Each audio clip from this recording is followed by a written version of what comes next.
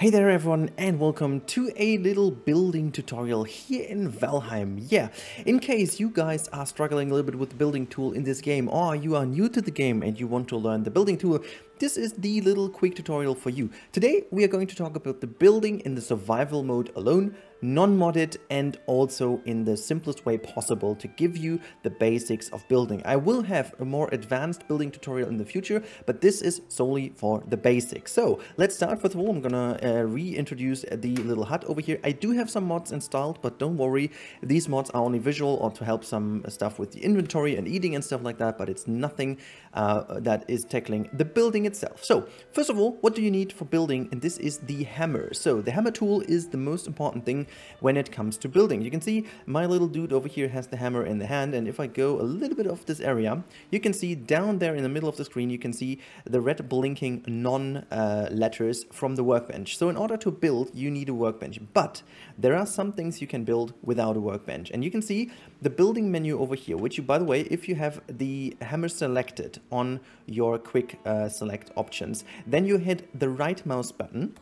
This opens the crafting menu. And first of all, basics first. You have four different categories. The first category is misc. This one is the standout one with a lot of stuff you can basically craft at the very beginning. Then you have the crafting menu, which is all the requirements you have to get more advanced in crafting. So these are a lot of things where you can have some food stations, some other stuff. We're going to talk about this in a couple of minutes. Then you have the building itself. This is all the building tools, the different walls and options, stuff like that. And then you have the furniture to make the interior better. Do actually note that the building and the furniture is actually always requiring a working station. The crafting doesn't, because you do have to be have the option to put down a workbench wherever you want. And to show you actually how this works, I'm going to run off here of our little building area a little bit. Now, over here in the free area, we are going to place down a workbench. You can see the red color indicates where you can't place, and if it's turning into the actual color, this is where you can put it down. Now, I put this down, and you can see in this second, the option from building gets all visible. You can see all the stone over here I've unlocked is just blurred out or grayed out, simply because this requires a stone cutter, which I have over there. We talk about that later. But now you have the building tools itself. Now, let me just go, and before we show this, let's go through the basics of building. Now, how does Valheim work? Well, Valheim is like any other survival builder, has some different building elements, such like a floor, a wall, a door, some stairs, some roofs, etc., etc. However, this game also features gravity. That means you have to build in a more realistic way in order to keep your building steady and not having the roof or something else crashing down. That means you have to make a little bit of a plan how you build your buildings. You always want to start out with a wooden floor to found a foundation. Later on you can use the stone, but for here we are going to start with a floor like that. You can see I'm going to look here just like so. We're going to build this and build another one. Now, if we hit these things over here, you can see they turn blue. Blue means basically that this is a foundation. The blue outline is always that what you want, because you need a foundation. This is the most stable element in the game. That means this is where you want to start building. And if we start just putting a wooden pole on it now, you can see there are things happening. In order to, by the way, I'm just going to clean off the area a little bit so you guys can see that a little bit better. There you go. I would always recommend to give you guys a bit more of a free area. This is where you use this tool on 6 for. I'm having this over here that you can level the ground with the shovel, and you want to have this one as well. You can craft this from the crafting menu as soon as you have a working station and there is a roof on top. However, let's go into the building again. Now we want to have the pole, and you can see on this little foundation, I can basically place it wherever I want. I can also rotate it with the middle mouse button. You rotate a piece and you see we have little steps in which we go. And this is like 15-degree steps that you go. And you have this one here, and then you can 1, 2, 3, 4, and then you're back around 90 degrees. So this is what you have as a control. As I said, there are mods that do change it, but this is what you want to always keep in mind, how it works and how you want to do. But sometimes you even have a snap option. So if you go here, you can see it snaps basically to the side of it. It always snaps to all 4 sides of a foundation. You can see this snaps easily into position, and this is what you can do. You always want to use this basically like in games like Planet Coaster or Planet Zoo, where you have the grid in which you want to connect to the grid in order to build a bit more structured. And this is very important. You can go crazy with like freeform. This works also here, by the way, but you can also go a bit more structured. We want to go a bit more structured now and place it here. And as I do this, you can see that this is going to be also blue, because that's connected directly to a connection to a foundation, and that is the most stable element you have. However, if we put another one on top, let me just go here, and there you go. And I'm going to put this here. You can see this turns green. Green means it is steady, but it's not connected to a foundation directly. This is the important bit. It's not connected directly. Same goes if we put like a square beam, like a horizontal beam over here. You can see it's green. Also, there's a little bug in the game which still appears. So if you keep on building, you will notice that it turns blue real quick at the beginning, and you might think this is blue, but it's not. So you always want to go back to the hammer to check what color this really is. So if we want to put something like this beam on top, you can see there are 2 options also to connect. So you see this is connecting here, and if I rotate this thing with the middle mouse button, then eventually you will connect this way. So it does connect to the upper hand and to the lower hand of the piece, depending on how you rotate it. So you can actually rotate this around, and as soon as you go to this lower side, it just connects to the upper side. So this is actually really helpful if you want to build stuff like that from down here, because you can't fly around, so you always have to think about how you build things from the floor, you know. This is now the building as we have it, and if we check it over here, you can see blue, green, green, fine. So this is pretty steady. You could still go on building higher. You can make it even more steady if you put something in the middle here. You can see it's connecting pretty easily. And then you can also connect a smaller one in the middle. There you go. So this is pretty much how you would start up building a very solid foundation. If you need to go higher or you want to build wider, I always recommend to use also these angled beams. You can see this is 26 degrees, this is 45 degrees, and you can use these beams to make things even more steady. So we have a little problematic point over here, because these are 2 pieces separated from each other. So they have 1, 2, 3 ticks away from the foundation. So it would be better to only have 1. Later on you get some core beams like these. They are longer, so you can use them to be better connected to the foundation. But at the beginning, as I said, this is a beginner's tutorial. For the basics, you do start only with wood. This is why we only do wood over here. So pretty easy. Now this is how you start building, and I always recommend also to make yourself it a bit easier to jump up to these areas. So what I always use is like some staircases here to the side, something like that, you know, and then you can just go up here and jump on top of your building. Oh, yep, I failed. And then build from above there. That makes things a little bit more easy. But from over here, you see pretty much how it goes. Now let's go into a bit more advanced stuff.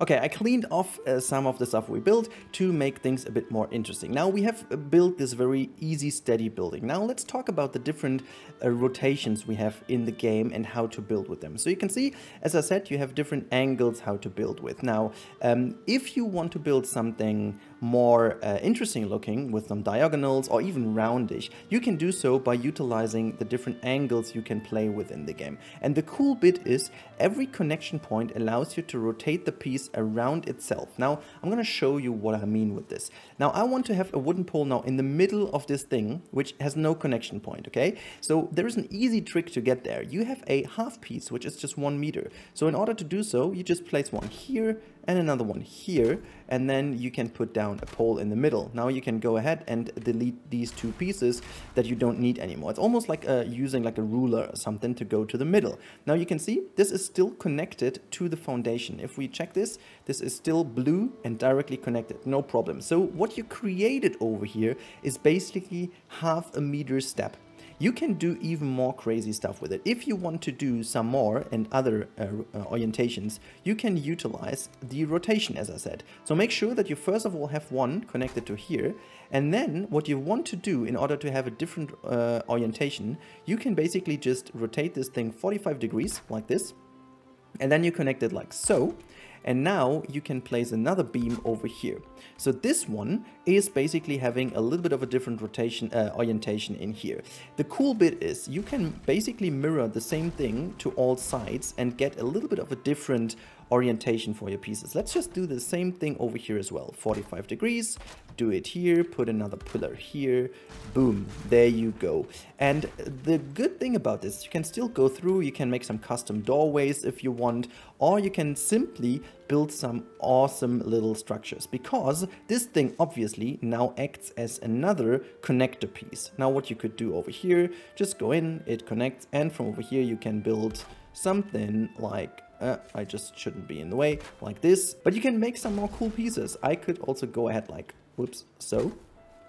And I have like a very nice pointed little element. This is how I use this, for example, to get like a bit more of a pointed element rather than the others that have a different angle towards each other. So you can really play with the different orientations by utilizing the 1 meter piece, and then play around with the different orientation methods by the middle mouse button. However, what you can also do, and this is now the next thing, let's talk about perfect circles. You want to use the piece of your choice. If you want to have a smaller circle, we can basically try doing this with this piece first.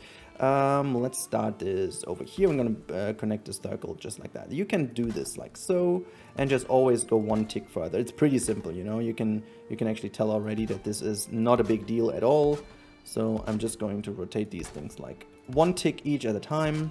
And then you have, oops, basically created a wonderful perfect circle. It does connect to the things, and you have the 1 circle. You can obviously make 1 bigger circle by just using the same piece, but just bigger, you know. Just going ahead here and do it like that, and you get the idea. Okay, so I'm not going to continue this one all the way through.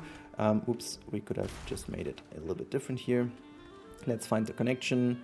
There you go. And then you could do the same. You have like a half circle-ish, like so. That looks also kind of cool. And the good thing about this is how you can make some very interesting forms, and you could basically put walls in here as well. Obviously, with the half wall, it's a little bit more tricky, because here you would need to use these things, and I don't have enough wood here to show you, but you would then go ahead and build these things in, and then just continue doing that all the way around, and then you have like a roundish tower if you want to build this. Obviously, with the big ones, you can make a huge roundish tower. Pretty simple stuff. I'm going to show you how you make some smaller towers if you want, which is basically only like a pillar if you want, but this looks also pretty cool.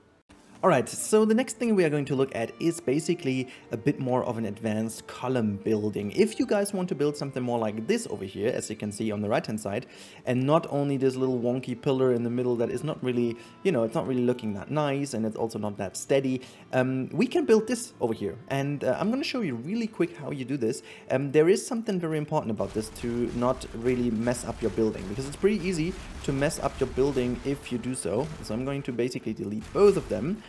Just to get my wood back, and then I'm going to show you. So you can see there's my little 8. Remember what we just talked about? You can bring something in the middle by using these wood 1 meter piece. There you go. I'm going to put, whoops, I'm going to put the pillar in the middle. There you go.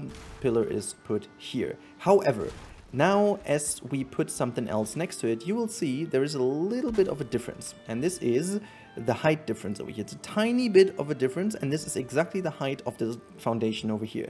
The difference is, if you put a piece snapping to these things, it will always have a little bit of an overlap to really look good and so on.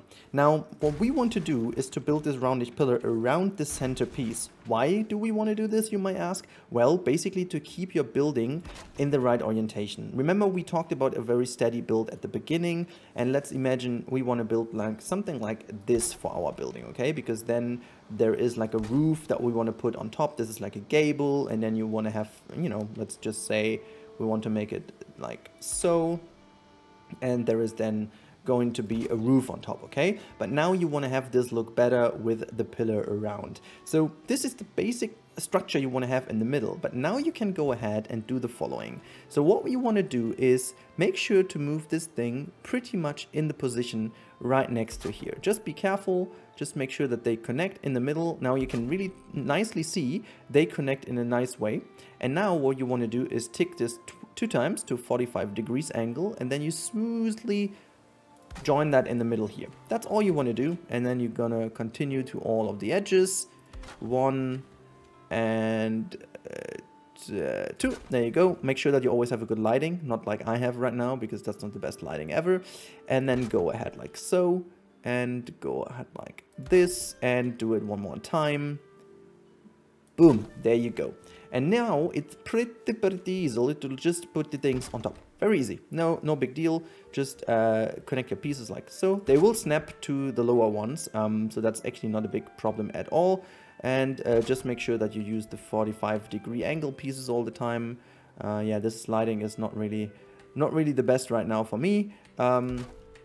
Yeah, I messed it up because I don't see a thing. Great stuff, Rudy. Great. But now as it's done, you can see this is the wonderful pole you have. And the reason why you always want to do this on the foundation and next to the centerpiece is to make sure you always have the same height. Because if you do this on the ground like so, I'm going to show you, you will actually run into the problem, and there you can see it already, that they do not have the same height. Because the ground is never perfectly smooth. Even if you do level the ground, there is always a tiny bit of difference in the levels, and then you get a very wonky pillar and stuff like that. So always make sure you have a foundation going on here. And yeah, this is basically all we can say about the poles. One last thing I'm going to show you is a advanced roof build, and that should be it for easy building tutorial. Alright, we're back and I have prepared something for you. This is actually just a very basic example of what you could do with a roof like this while the weather is turning right now. But I hope it's actually visible enough for you. So you can see this is the roof we have built over here. It looks kind of cool. It looks like a little bit of a pointed roof to the middle, and has some almost like a ship-like structure, and it's also helping you with some Viking builds if you want. Now I'm gonna really quickly show you how you build this. In order to do so, we are going to disassemble this thing to show you a little bit the structure, because you have to get a little bit creative, you know, in order to achieve this.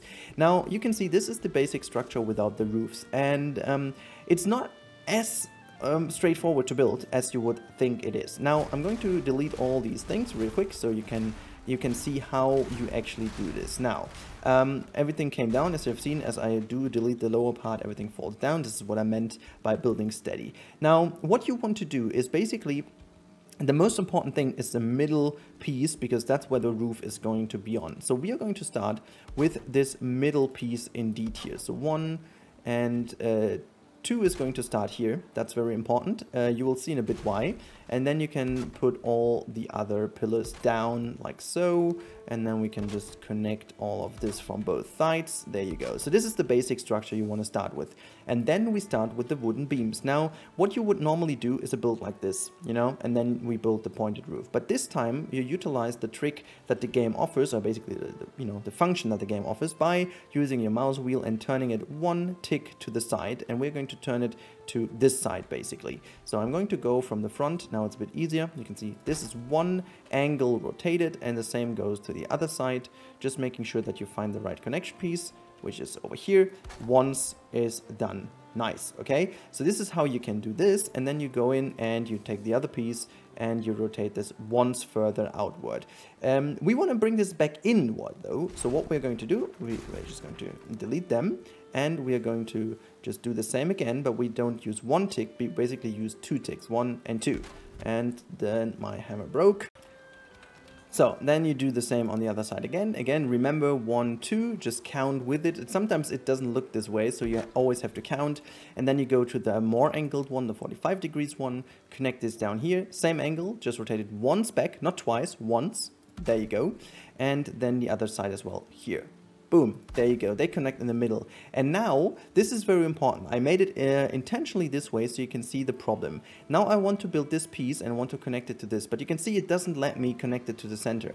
This is because it always has the connection from these top pieces over here. So what you want to do, as soon as you have the location, delete them again, put this centerpiece first in, and then you go back to these and connect them like so. There's a big advantage in doing so. Now you do have a way more steady building. Now I'm going to show you with the hammer real quick, so you can see, okay, foundation, foundation, foundation, foundation, green, green, green, green, green, green, green, and you can see green, green, and green. This is because they're all connected now to this lower end side. If you would do it the other way around, these pieces over here, as you have seen, they snap to the left and to the right, they would be connected to the top part. So this is the first piece they would be connected to. So they would actually take the weight from the structure from here to the lower one down. This is not what you want. You always want to go from the ground up to the top to make sure that this one is pointing towards that one and taking the weight distribution down here. Very important bit. And now from over here, it's pretty simple.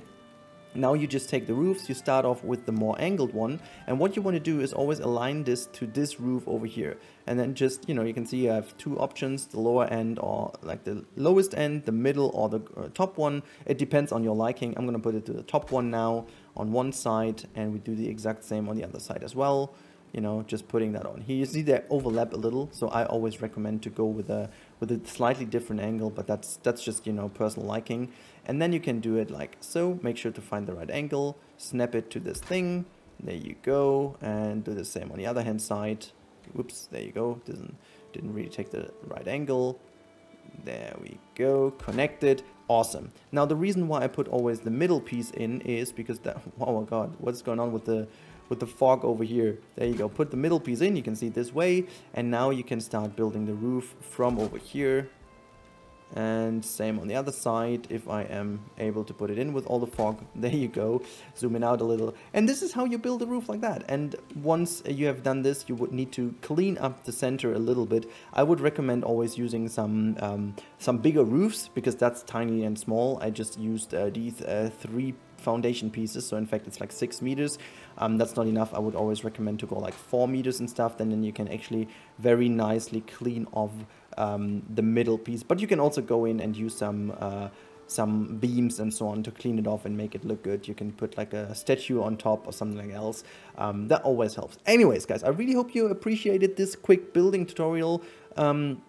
Again, make use of all the grid pieces and all the connectors, because these are the ones that help you the most in order to get your structures right. And once you have the structure done, you can basically go crazy with all the pieces. But we will have, again, a more advanced building tutorial in the future. Please let me know in the comments down below if you have any questions. I will gladly answer them.